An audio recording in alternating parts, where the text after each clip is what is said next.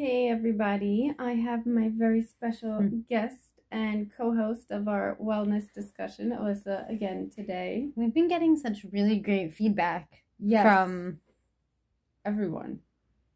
We've been getting such really great feedback about that, so I wanted to come back and just say thank you to anyone who watches Laura's channel. Yes, thank you. And I've gotten messages from people I haven't talked to in a while on Instagram and comments and everything.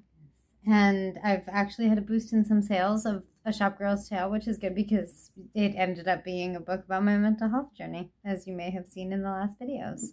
Definitely, yeah, that definitely is what got us talking more about our mental health, anxiety, depression. So it was really great, and you can watch the whole discussion on my channel and on Alyssa's channel. She has it too, with the introduction cut off. But other than that, because I started taping hers after. We're trying out my selfie stick, so if the video is moving, that's why.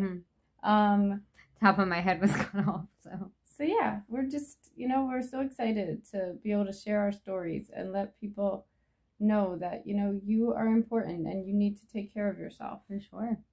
Yeah, as Elisa said on the sorry. That's okay. Yeah. If you can't pour from empty cup. Yeah. So if you don't take care of yourself, how are you gonna ever help anyone else? Like I have for a long time been someone that people will come to with their problems, but I feel I've gotten better as I've learned to cope with my own anxiety. I have gotten better with helping them. Definitely. It was more like I have to solve your problem, but then it would be I have to take on your problem. So it will be my problem. Yeah. It's not yours. That's not helping them. No, that's taking it away. Either of you. Yeah. Exactly. If something is going to, if news is going to be negative, that is going to upset you irrationally, I can't hide the newspaper, hypothetically. Right. Exactly. You'd have to, I have to cope with the fact that maybe someone will get upset if they hear bad news and tell them, I'm there for them and try and rationalize. But at the end of the day, it's not about me hiding the newspaper. Exactly. So to speak. Right. Definitely. So you can't pour from an empty cup. You have to take care of yourself before you can take care of others. So, of course. We just wanted to make another video to thank everyone for all the amazing feedback, and even our friend Al that we've mentioned, the Waffles Foundation, yes. He shared the video on his page, and definitely want to do a longer video if Alyssa's willing to join me again, or I'll do it myself, about how when you see someone struggling, you need to let someone know. Even if you think it'll upset them or upset their family, you have to let them know. Of course. So that's a big issue that we want to go dive into in a longer video. But basically just to say, I would like to worry about someone more, and I have anxiety, so I do it anyway.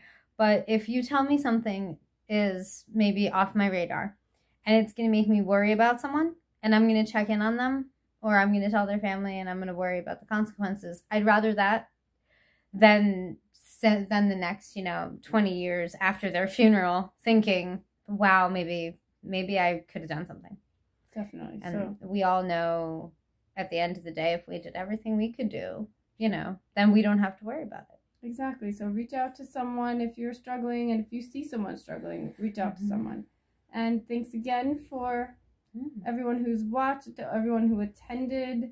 There was a nice group of 10 women there that just listened to us and let us share our stories. So it was amazing. And I think it was great for everyone involved. It was great for us to speak our truth. And then I think people really definitely responded. So for sure. Yeah. It was not people looking bored. Exactly. Which is nice. Yeah. So have a good night, everyone. Yes. Happy Valentine's Day. Happy Valentine's Day. Happy Galentine's Day. Yeah. Be your own Valentine. Yes. Our mama was very indulgent with the gifts. She got us chocolates and self-help journals, because journaling is important, and flowers. And flowers, yeah. Yes. So thank you, Mama. Thank you, Mama. We're so blessed, and we just hope that everyone else is taking care of yourself, and have a great day. Have a great week.